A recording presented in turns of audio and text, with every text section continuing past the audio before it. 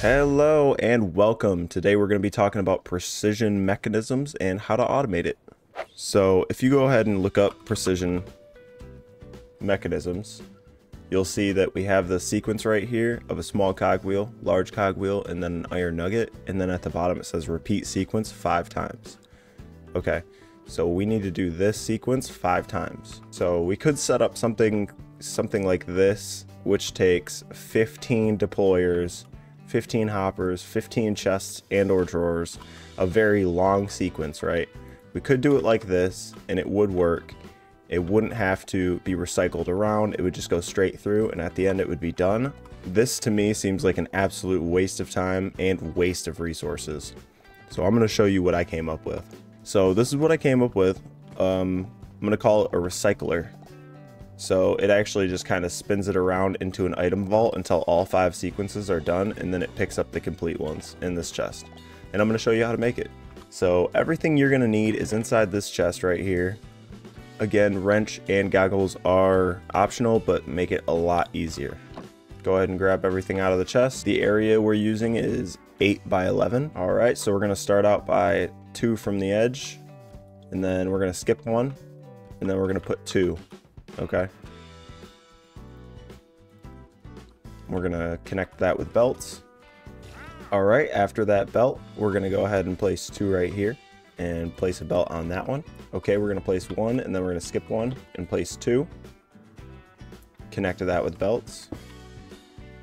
And then we're going to put 2 right here, and you're going to have to change the orientation of that one, and boom, just like that.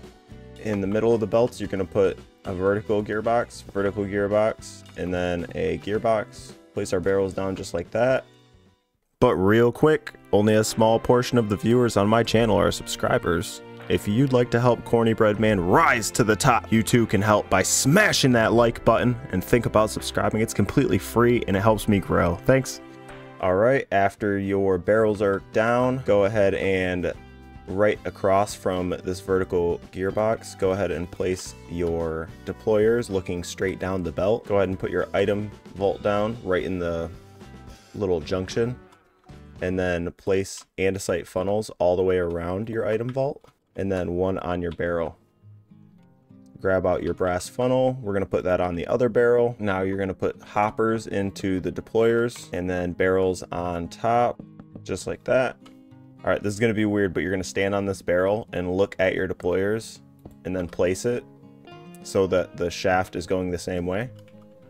We're going to grab out our encased chain drives. We're going to place 1 right in there. This is going to power our press and our deployers. And then we're going to look up and we're going to place it right there. This is going to be connected.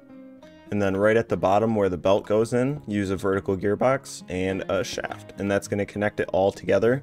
That way, when you power this right here, it's going to power everything. Just for explanation purposes, I'm using a create motor. So once you put your ingredients into your barrels, you're going to just throw 1 iron ingot in there and let it go through. It doesn't matter the speed that it's running at because there's no filter on this barrel yet, so it's going to catch every one of them. So go ahead and grab out your filter, and then just place each sequence in there except for the last one. Right, so we got the first one. Now we're going to go after our chests and we're going to drop this one. It's going to go back through. Now it's the second one. 6 out of 15. Now we need 9 out of 15. And then 12 out of 15. This is just 4 of them because the 15 out of 15 will be the completed precision mechanism, okay? So put all 4 of these in there and then hit deny list, very important. And then it will pick up all the scrap and all the complete mechanisms, okay? So put that on there, and once that's on there, you can put as much gold in there as you want.